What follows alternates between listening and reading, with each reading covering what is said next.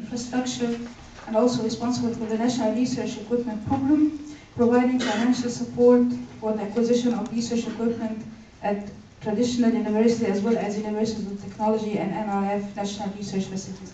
Dr. Daniel, please.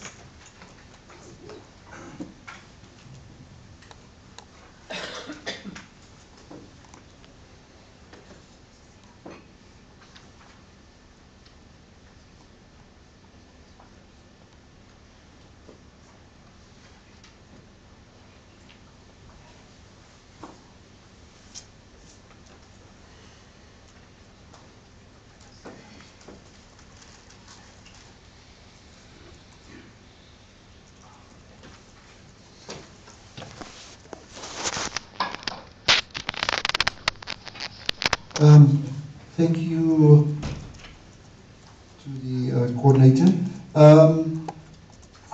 I'm supposed to give some South African perspective, but that's sort of a title which I put on the board. And I said I'm Daniel Adams from the Department of Science and Technology.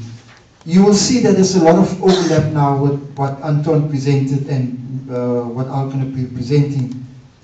So I'll then quickly skip through those sections now. And I also learned that some of these items will be presented in more detail, which the people have more authority to speak on